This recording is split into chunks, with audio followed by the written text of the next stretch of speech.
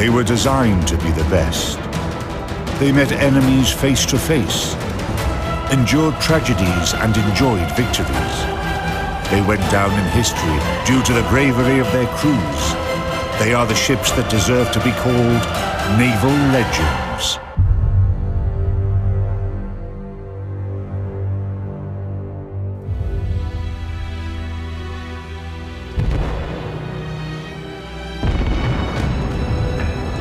In this episode, watch Yamato, life and death of the legendary battleship.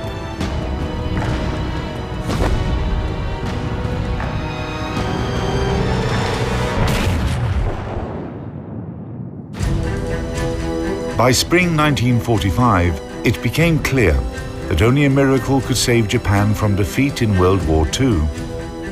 The land of the rising sun had lost virtually all its naval and air forces, and US troops were already landing on the Japanese islands.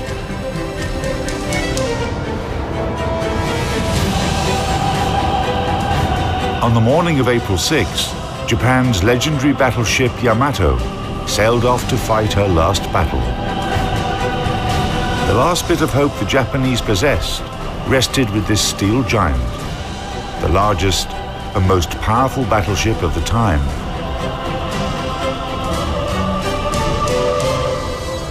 That naval operation in the Pacific, dubbed Tenichi-Go, Heaven Won, was a dangerous mission, but the faith in Yamato was almost religious, and the Japanese believed luck would go hand in hand with the ship.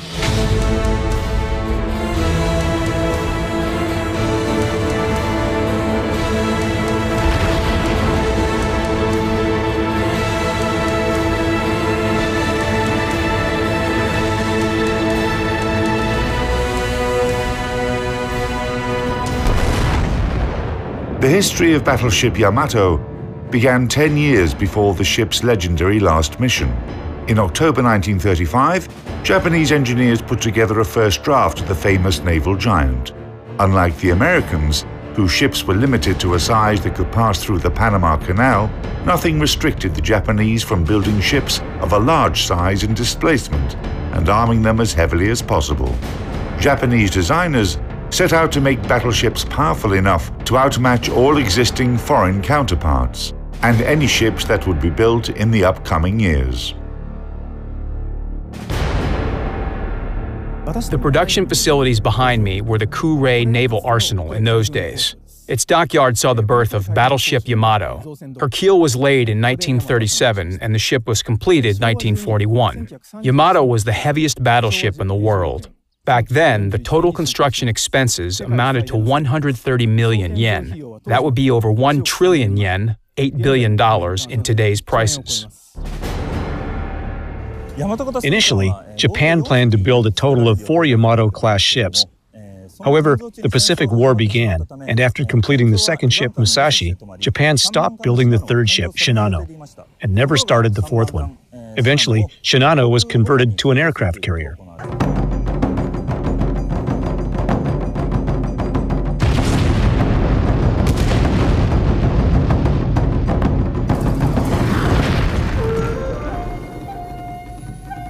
Yamato is the ancient name for Japan, meaning great harmony. Strict secrecy was maintained throughout her construction. A high fence of mats surrounded the dockyard. All engineers swore a solemn oath of non-disclosure, and the workers going in and out were compared with their photos. Japanese shipbuilders certainly had something big to hide. Total displacement, 72,808 tons. Length, 863 feet. Beam, 128 feet. Draft, 35 feet. Armament, main battery. 3 turrets, each having 40 SK Mod 94 guns. Caliber, 18-inch. Secondary battery. 2 turrets, each having 3 Type 3 guns. Caliber, 6-inch. Anti-aircraft artillery, 12 coaxial Type 89 guns. Caliber, 5-inch. 50 triple-barrel and 2 single-barrel Type 96 automatic cannons. Caliber 0.98 inch. Air Group 7 seaplanes, reconnaissance planes and spotting aircraft. Armor. Main belt 11 to 16 inch. Main turrets 7 to 26 inch. Conning tower 12 to 20 inch. Power plant 4 Campon turbines and 12 Campon RO boilers. Power 154,000 shaft horsepower. Maximum speed over 27 knots. Operational range 7,200 nautical miles at 16 knots.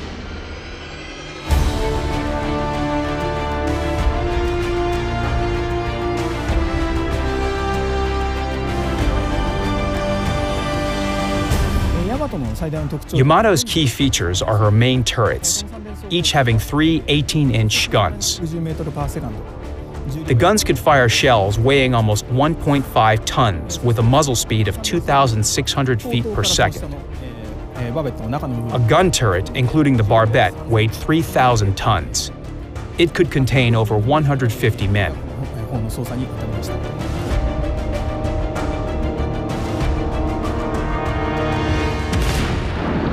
Yamato's main turrets were guided by a fire control system consisting of a director that provided parameters of fire, rangefinders, and electromechanical calculators, a form of early computers. It was a state-of-the-art system for the time. Lack of fire control radars for engaging surface targets was compensated for by top-notch grouping of salvos. This gave the Japanese firing capability on par with that of the world's leading navies. The ship's secondary battery consisted of 2 turrets, each having 3 6-inch guns. The guns featured excellent ballistic characteristics and could penetrate the armor of a typical cruiser. However, their rate of fire was pretty low.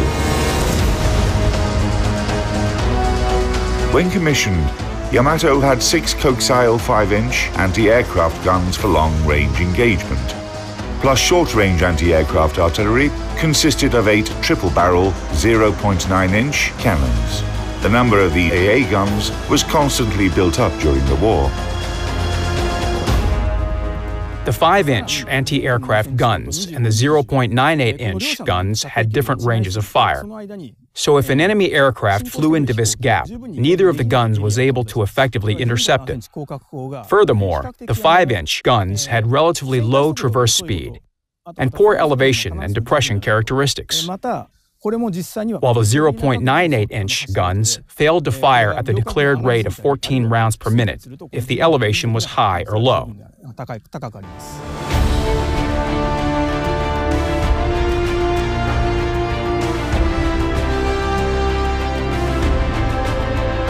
Yamato enjoyed the heaviest armor in shipbuilding history. Its US analog, battleship Iowa, had armor that was on average 4 inches thinner.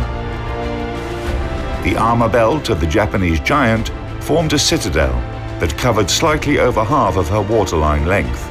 The most protected part was the ship's conning tower. The weapon systems became literally giant. The Japanese built a super battleship that was like 10 or 15 others put together. But the problem was that it did not pay off. You can build one Yamato-class battleship, but she would still be destroyed when facing 2, 3, or 10 US battleships. There are still such characteristics as mobility, quantity, quality, salvos per side.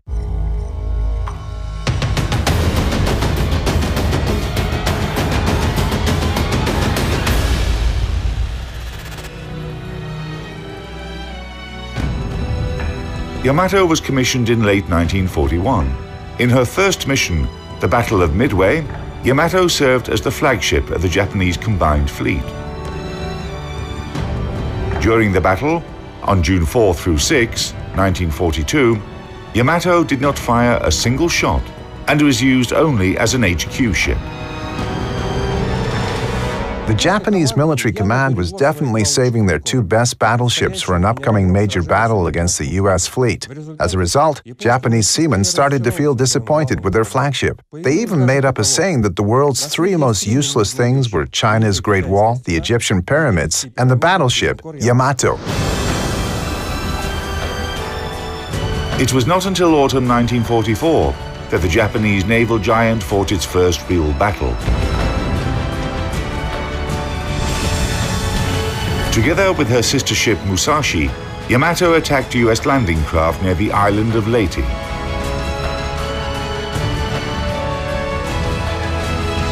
In that battle, Yamato was only slightly damaged, demonstrated her power, and recovered the status of an unsinkable giant.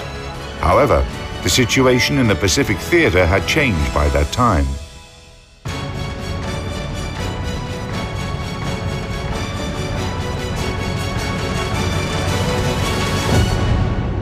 Progress in military technology basically follows the laws of philosophy. When making a new weapon system, designers in the military usually seek to enhance its specifications, bigger caliber, thicker armor, etc.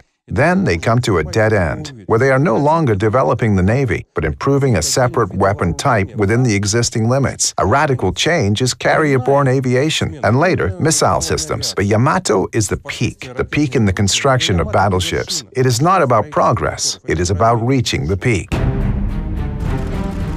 In 1945, World War II reached Japan's home islands. The command of the Japanese combined fleet made a Bushido-style decision. Yamato, with the help of a light cruiser and 8 destroyers, was to defend the island of Okinawa and prevent the US troops from getting any further inland, or fight to the end and finish her journey gloriously. Executing this order on April 6, 1945, the legendary Japanese battleship sailed off to fight her last battle. The United States sent in its Task Force 58 to intercept the flagship of the Japanese combined fleet. The Americans would not miss the chance to destroy the symbol of Japan's naval power. As early as 10 a.m., the first US squadrons took off from 5 heavy and 4 light aircraft carriers, located about 300 miles away from Yamato.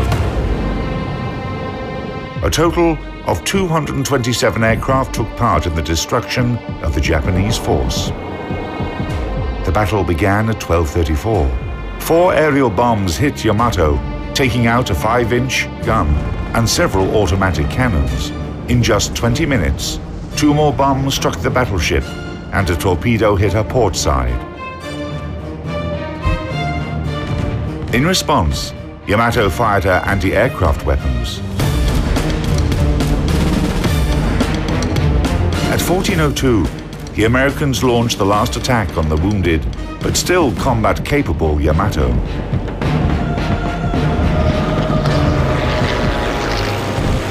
It was a demonstrative execution.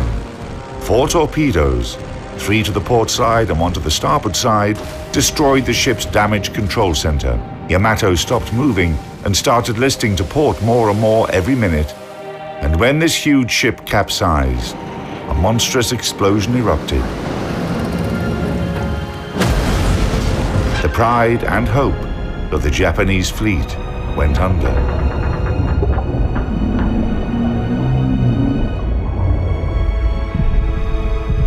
Together with the ship, 3,000 crew members were lost, including the commanders of the Japanese force and the ship.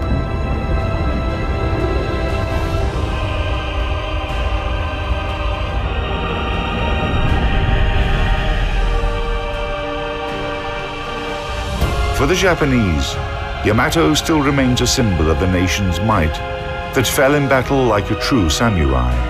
The city where the legendary battleship was built opened a museum, whose centerpiece is an